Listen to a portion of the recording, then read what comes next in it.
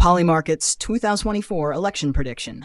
Trump dominating with big wins across key states.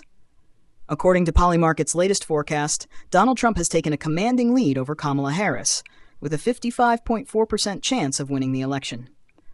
With just 26 days to go, Trump has flipped several key states, causing the momentum to swing in his favor. Let's break down the updated election map state by state and explore how the race is unfolding. West Coast, solid for Harris, but Nevada tightens. California, Oregon, and Washington remain safe for Harris, with over a 95% chance of victory in each state. However, the race in Nevada is far from decided.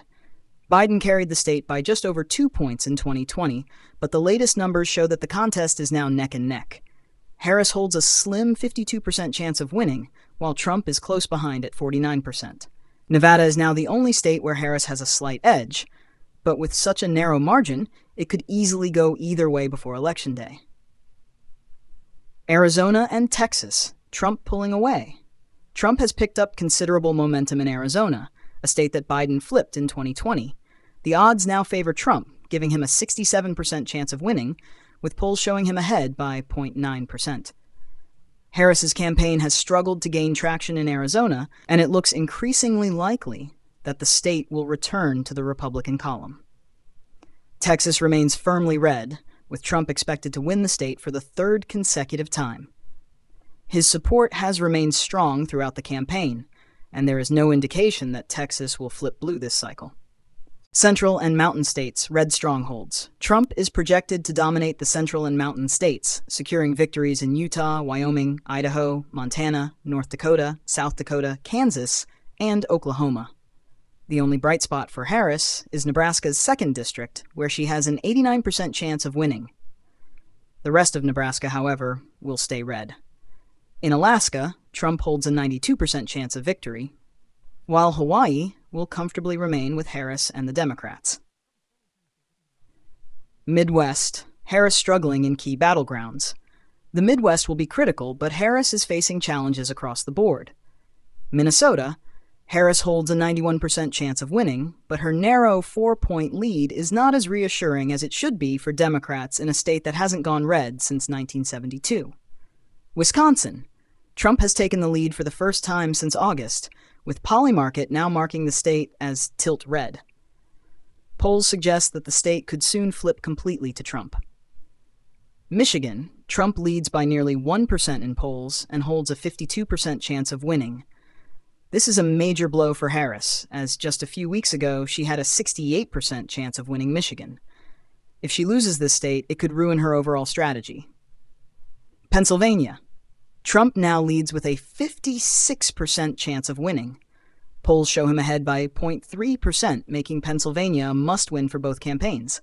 Whoever takes Pennsylvania could very well secure the presidency, just as it did in 2016 and 2020. Northeast, safe ground for Harris, with some close races. Harris is expected to win most of the Northeast, including New York, Massachusetts, Connecticut, New Jersey, Vermont, Rhode Island, Delaware, Maryland, and Washington, D.C. However, New Hampshire and Maine are slightly more competitive, with Harris holding an 87% and 88% chance, respectively. Maine's 2nd District, though, is leaning toward Trump. Southern states, Trump holds control. Trump is expected to dominate the South, winning Missouri, Arkansas, Louisiana, Mississippi, Alabama, Tennessee, Kentucky, West Virginia, and South Carolina. In Virginia, Harris holds an 89% chance of victory, but the margin will likely be narrower than Biden's in 2020, when he carried the state by double digits. Southern swing states, Trump's lead growing. North Carolina, Trump holds a sure 62% of winning, with polls showing him ahead by 1.6%. While local controversies have affected his numbers, North Carolina is still expected to stay red. Georgia, Trump leads with a 64% chance of winning, flipping the state back to red after Biden's narrow win in 2020. Polls show Trump ahead by 0.8%. Florida, once a battleground, Florida is now solidly Republican. Trump has a 90% chance of winning, continuing his success in the state from previous elections. Can Harris turn things around? With only a few weeks left, Harris needs to perform well in the upcoming debates and boost voter turnout in key states like Nevada, Michigan, and Pennsylvania. However, the odds are against her. Polymarket's projections show Trump securing 306 electoral votes, leaving Harris with only 232. Harris initially showed promise after Biden stepped aside, but her momentum has faded. Democrats are now concerned as Michigan and Wisconsin, two critical swing states, have shifted toward Trump. If these trends hold, Harris could face a major defeat on Election Day. Lower Midwest, Trump poised for victory. In the lower Midwest, Trump is expected to win. Iowa, Trump has a 93% chance of victory, just shy of the 95% mark needed to call it safe. Ohio, Trump is also likely to win, with a 92% chance. Indiana and Illinois, Indiana will remain red, while Illinois stays blue. Trump's path to victory, holding momentum in key states. Trump's campaign has steadily regained traction, especially after the Democratic convention failed to provide a boost for Harris. He has re-established his lead in critical swing states, with polls showing him gaining ground in Georgia, North Carolina, and Pennsylvania. If Trump holds these states and flips Michigan, his path to victory will be nearly certain. What's the final map prediction? Polymarket's latest numbers show the 2024 election map looking much like it did in 2016. Trump is projected to win 306 electoral votes, while Harris is expected to get only 232.